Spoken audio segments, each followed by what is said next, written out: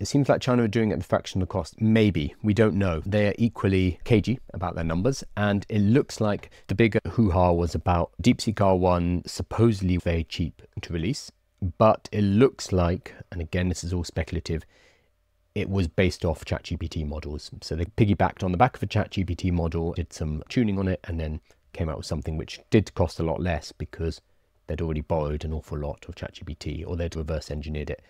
China has, the main issue they have now is chips. So they are trying to very quickly catch up in the chip world. Huawei and the Huawei Ascend chips are their main push here. They've released something which is like NVLink, so it allows them to cluster chips now up to 15,000, I think, GPUs. And they're also working on a alternative to CUDA, which is an NVIDIA proprietary technology, which really helps with training.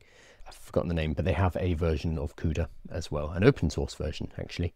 So a lot of their money is going into that. Beijing has banned the purchase of NVIDIA chips, so it forces the Chinese tech companies to go with domestic chips now. So that's going to be an interesting little fight that's going on.